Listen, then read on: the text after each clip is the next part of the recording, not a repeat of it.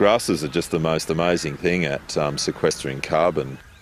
I look at the pattern of that leaf as opposed to the pattern of a tree, a tree has a dendritic profile in the way it moves fluids, which is pretty, let's say, old world. And here we have this amazing thing called a grass, and it's got the equivalent of a fluid transfer of a 20-lane freeway. So it just, when it makes sugar, and other elements, it just compounds, it just moves them down to the root system. It has this amazing fibrous root system, great relationships with all of these soil microorganisms, and it's just a great way of taking the sun's energy and the energy of the air and water and putting it into the soil in the form of sugar.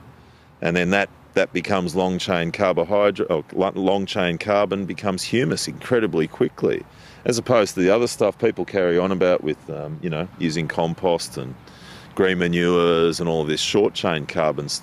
It's nowhere near as stable as the humus that's created from the liquid